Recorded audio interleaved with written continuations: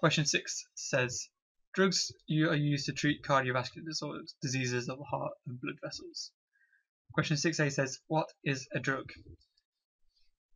Now this may seem like a pretty easy answer, but it's a definition that you should be able to recall. And a drug is a chemical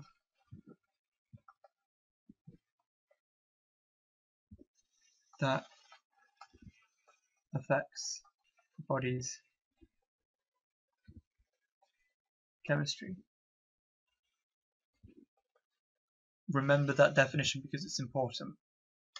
6b says people can be treated for cardiovascular diseases with statins or aspirin. Information about these two drugs is given in the table. Statins are only available on prescription from doctors. In studies, 30,000 people were monitored over several years. Statins were found to reduce the rate of non-fatal heart attacks by around 30%. Approximately 0.1% of patients suffered from serious muscle damage and 0.01% suffered from kidney failure. Statins reduce blood cholesterol, which builds up in the walls of blood vessels. The cost of treating patients with statins can vary between £150 and £500 per year, depending on the type of cardiovascular disease being treated. So the key points to highlight from the statins is that in studies, 30,000 patients were monitored over several years. Statins were found to reduce the rate of heart attacks by about 30%. They do have side effects varying from 0.1% to 0.01%, and they cost around £150 to £500, and they're only available on prescription. Aspirins can be brought over the counter. Treatments with aspirin cost up to £15 per year. In the studies of 1,000 patients, aspirin was found to cause bleeding in the stomach in around 0.5% of patients, and there was a slightly increased risk of blood clotting at cuts. There was a slight increased risk of damage to blood vessels in the brains of older patients. Aspirin was found to reduce the risk of non-fatal heart attacks by 31%. So now let's have a look at the key things. So this is an over-the-counter treatment, so you don't need a prescription. Anyone can buy aspirin. It costs £15 a year, which is much cheaper than statins. In a study of 1,000 patients, aspirin was found to cause bleeding around 0.5% of patients, which is much higher than the risk suffered from statins. But it did reduce the risk of non-fatal heart attacks by 31%. So it's 1% more effective than statin. Question 6b says, would you recommend statins or aspirin for the treatment of cardiovascular disease?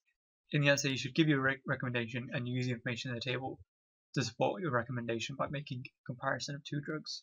And this question is a 6-mark question. So there's a few things you need to consider.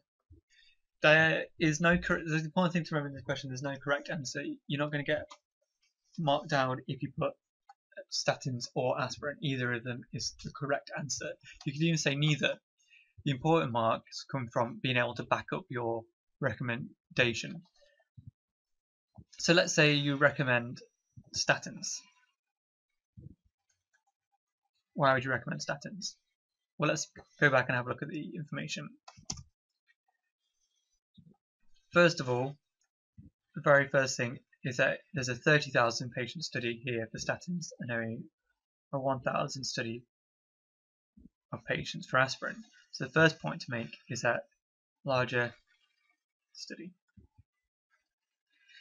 The second thing to mention would be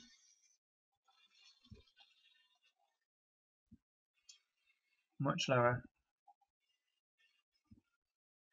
chance of side effects. You can also say that statins reduce the blood cholesterol level, which aspirin doesn't.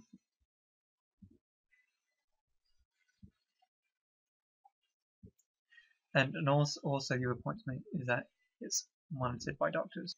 However, if you picked aspirin, then the first thing you can say is that it's cheaper. It's only £15 per year.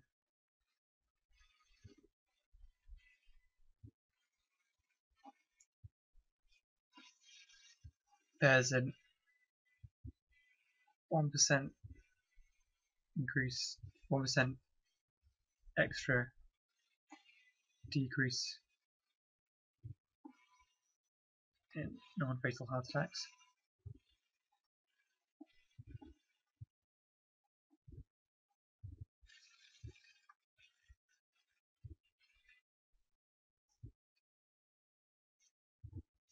and you could talk about how statins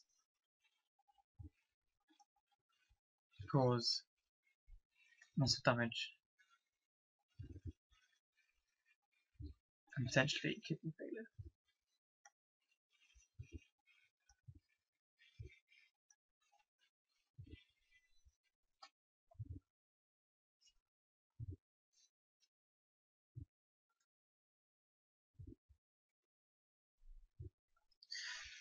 So any of those. So the important thing to remember is that choose whichever one, but make sure you back it up thoroughly, and that's what's going to get you the full marks, is being able to justify your argument.